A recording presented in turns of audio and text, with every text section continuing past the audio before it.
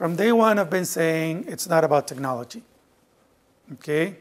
Even though we talk about technology adoption lifecycle, it's really not about technology. So what is a new category? And let me start with the iPad. Did Apple create a new category with the iPad? Was it an extension of ebooks? Was it an extension of something else? Okay. Who cares, right? I want one. Yes? Now, as a strategist, as a product strategist, why do you care about new categories, about whether a product is in a new category or not? Does that make a difference? The answer is it makes all the difference. Because, let me keep going, okay? Now, today it's obvious that the iPad created a new category, tablets. Now, tablets are synonymous with iPad. Good luck to everyone else, right? Because the iPad actually created this whole new category. But at the time, just 2 years ago, it was not obvious. And this is from an article, just to give you an indication, in the New York Times. Apple was positioning it as a new genre, meaning a new category, right? And look at what Steve Jobs said. It's more intimate than a laptop. Look at the positioning, right? It's more intimate than a laptop, but more capable than a smartphone.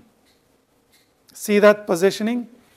But basically, they were positioning it as a new category, okay? On the other hand, you look at what an analyst would say. And he would say, well, you know what? This is a big iPod Touch, okay? So it wasn't obvious to this guy at Forrester whether it was a new category or not. In fact, he didn't think so. He thought it was just an extension, just a bigger iPod Touch. And then VC would say, well, it's kind of like an ebook reader, and there is room for both the Kindle and the Amazon Kindle, right? So when a new product comes out in general, it's not always obvious whether it's a new category, okay? But as a strategist, you have to know. You have to know because it makes all the difference whether you are at the beginning of the life cycle, in the middle, or at the end. Okay, your strategy is going to radically change. That's one thing. And two, if it's a new category, which you want it to be, then the game is open to anybody to win. And especially in high technology markets, and especially when there are network effects, which I'm going to talk about, the winner is going to take all. And so in new categories, you have a chance to be a winner. In an existing category, it's hard to gain market share from existing players. Does that make sense? It's much more difficult. Now, you don't have the choice whether it's a new category or not. Okay, but you have to know whether it is or not, because your strategy is going to be radically different. So let me ask you, has anyone seen the Acer Iconia? Is it a PC? Is it a tablet? I mean, it's like 2 tablets, right? But it's like a PC. When did that come out? About a year ago, I would say. Exactly, right? Is it an extension of, is it a PC? I mean, what is it, really? And again, why should you care? So what is a new product category? And I want to try and define it, even though there isn't a clear definition out there. So One definition is that it's a discrete groups of similar or related products. Okay? They look more like one another than like anyone else. That's one type of definition. So you have the PC category, you have the tablet category, you have the smartphone category, you have the electric vehicle category, and so on. Does that make sense? Okay. The lines are sometimes blurred. You know, it's a hybrid, an internal combustion engine car. Is it an EV? Is it none of the above or both, right? Another definition that I like better is that it's products that are grouped together to reflect customer needs based on how the product is used, consumed, or purchased. Meaning this takes the point of view of the user rather than the technology. So it's not about what the technology does, but about what the user does with it, how he or she uses it. And that's how you would put together a product category. Okay? So if you go to the website of D-Link, for instance, basically they would say, here are the categories of products.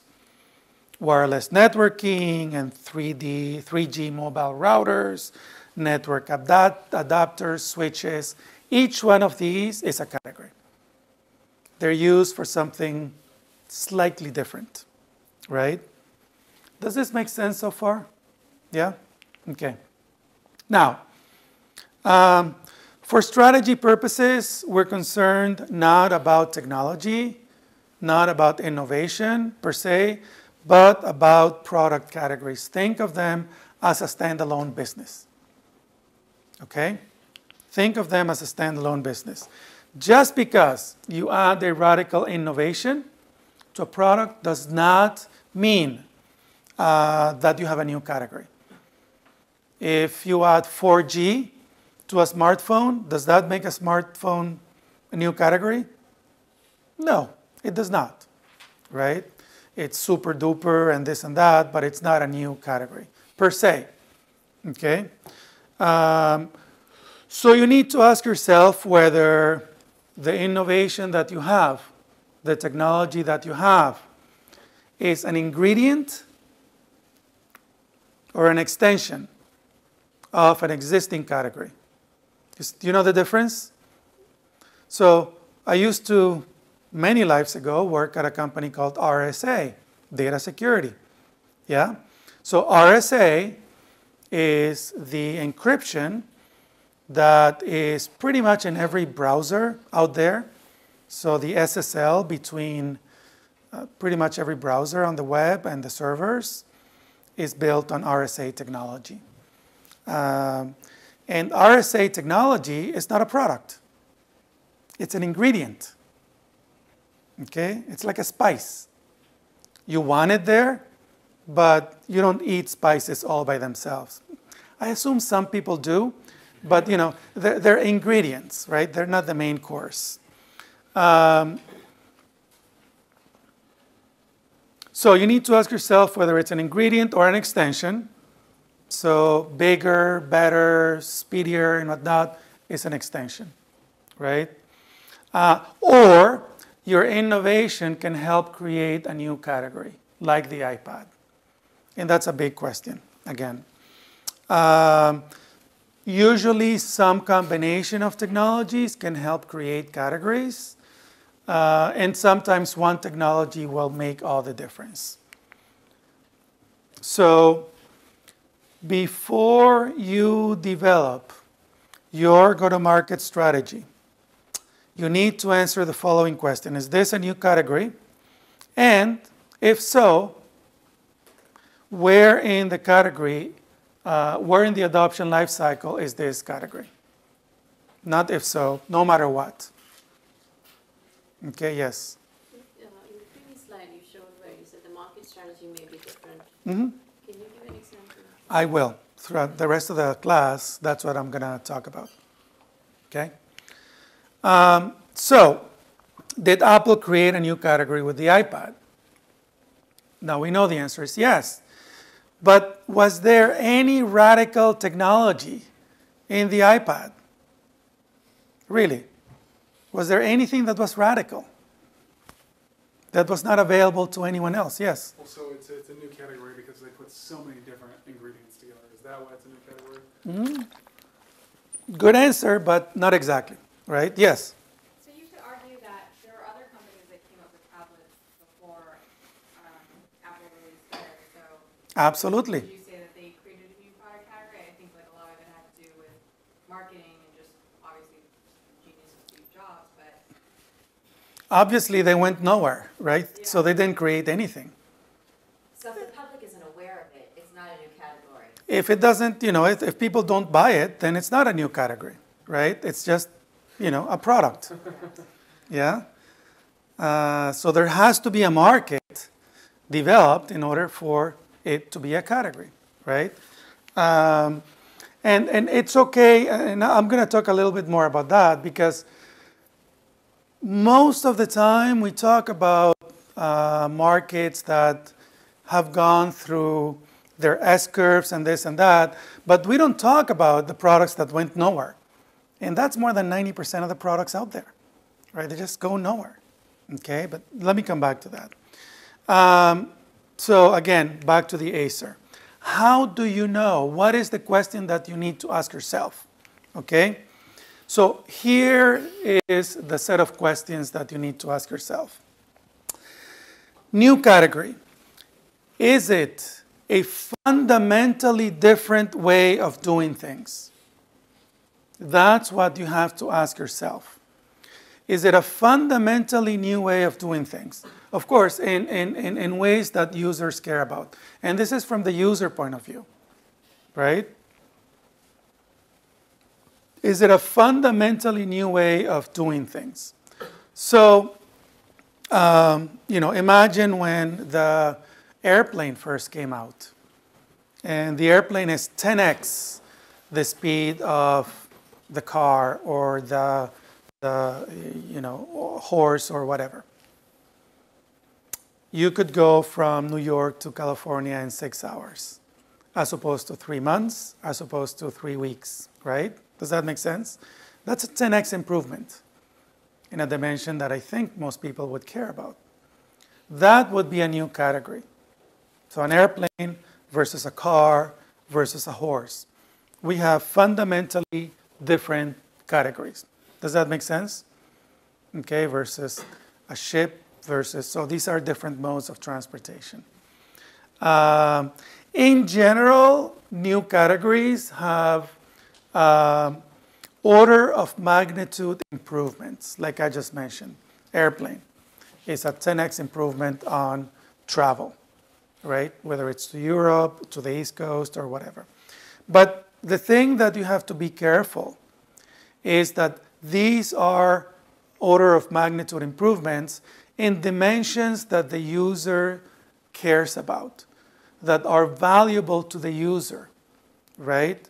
So again, if you come up with a smartphone that's 10x faster than the existing smartphones, would that make them a new category? I don't think so, right? I mean, it would be neat and cool and all that, but it's not a new category. So it would not be a dimension that would be valuable to consumers. Does that make sense? Does that make sense? I mean, this is really important, right? So existing categories would be incremental improvements. Vendors would use the existing supply chain. In a new category, you could use the existing supply chain, but in many cases, you actually have to create a new supply chain because the existing one does not have room or does not know how to handle that new category. For instance, electric vehicles, right? Electric vehicles, you would need a new supply chain because these are different kinds of, Tesla uses electric motors not internal combustion engine motors. They use batteries. They don't use, all kinds of, hundreds and hundreds of parts that an internal combustion engine would use, and so on, right? So Tesla, one of the difficult things for an EV company has been to create a brand new supply chain. Does that make sense? Yes. Would you say that Tesla's supply chain is more complicated than like Fisker Automotive? So the question is, would Tesla's supply chain be more complex than Fisker? No.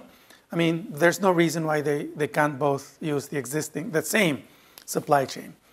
They would both fall in the same category, right? Luxury electric vehicles. So no, I mean, they could use the same battery suppliers, they could use the same electric motor suppliers, and so on and so forth. There's no reason why they shouldn't.